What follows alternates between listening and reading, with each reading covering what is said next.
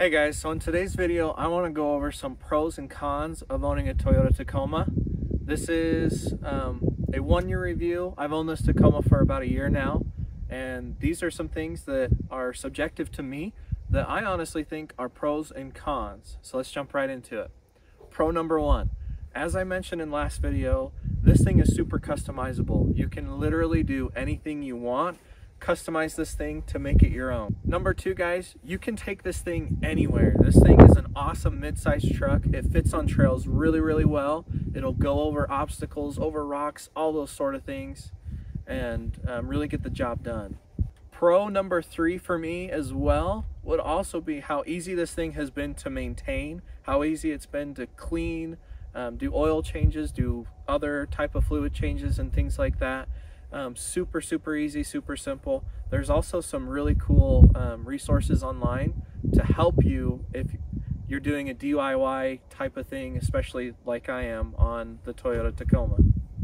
The first con, and honestly, like I said, this is subjective, is storage in this thing. And we'll jump into the Tacoma here in a second and go over that.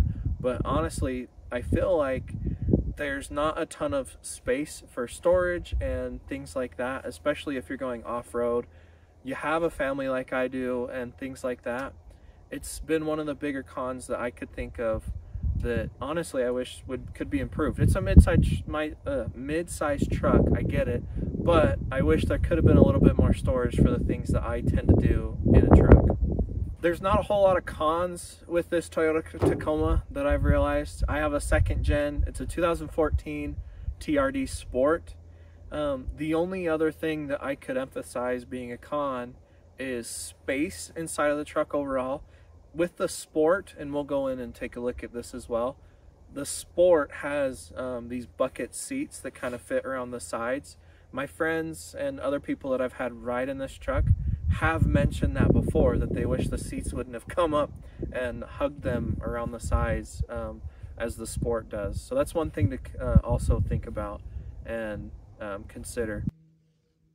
Jumping into the back, and what I mean by storage, you can see these 2 tubs that you can unlock and open. Got my first aid kit, jumper cables, those sort of things. But this is what I mean by storage. I mean, this is all you have really, and behind the seats, I'll show you that in a second.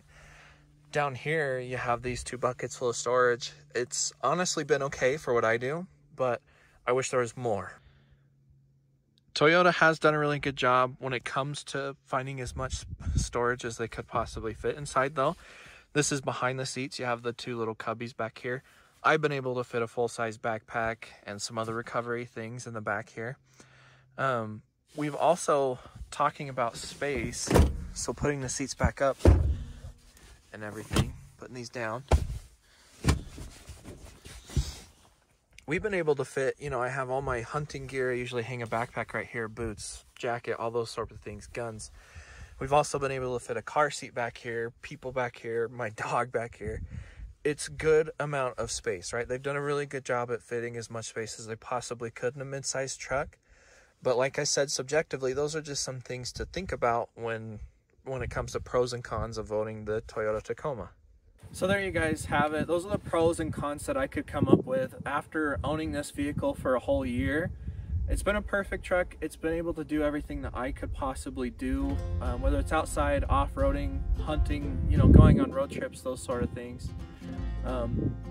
If you guys found this video helpful, please leave it in the comments, like, subscribe, all those things. Let me know what you guys thought and things that you have found with your Tacoma, or things that you have found considering buying a Tacoma and those sort of things like that. I really appreciate it, guys. Have fun.